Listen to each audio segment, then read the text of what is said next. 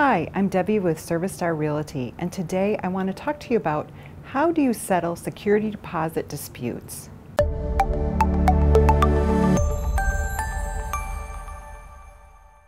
One of the most common reasons for disputes between landlords and tenants is that they don't agree on deductions made from the security deposit. Legally, landlords are permitted to charge the deposit for damage, as well as any cleaning fees, unpaid rent, or overdue utilities. They are not permitted to charge for wear and tear. Naturally, tenants tend to see everything as wear and tear, while landlords often see everything as damage. Security deposit disputes can be disruptive, expensive, and stressful. You don't want it to get to the courthouse if it doesn't have to. So today, we're sharing some tips on how to settle disagreements with your tenants about what the security deposit should pay for after they move out. Double check your calculations. Make sure the security deposit claim you have calculated is correct. You want to be fair, and you want to be able to support the deductions you've made. Check your math. Revisit the move-in and move-out inspection reports to make sure you are charging what you should be charging. If you stand by your deductions, have your tenants fill out a written form that documents their dispute against what you've charged. Sit down with your tenant.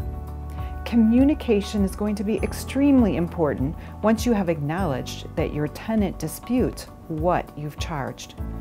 Don't avoid the tenants or refuse to engage. Instead, invite your tenants to meet with you in person to resolve the dispute.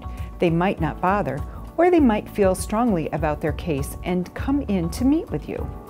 Review the move-in and move-out inspection reports with your tenant. When you can show them the videos and the photos that you took and compare the condition of the property together, you might get somewhere.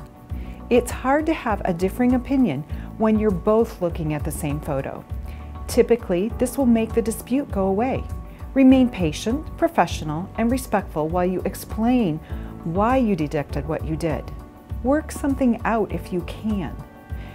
If there's an error in what you've deducted, admit it and rectify the situation immediately with an apology.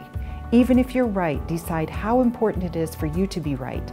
Settling out of court is going to be far less expensive for you than going to court, even if you win.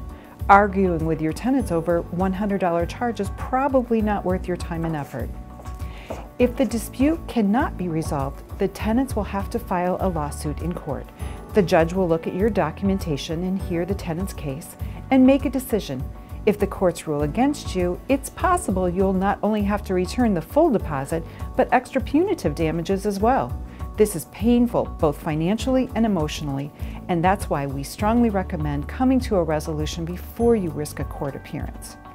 Please contact us at Service Star Realty if you have any questions about how to handle a security deposit dispute.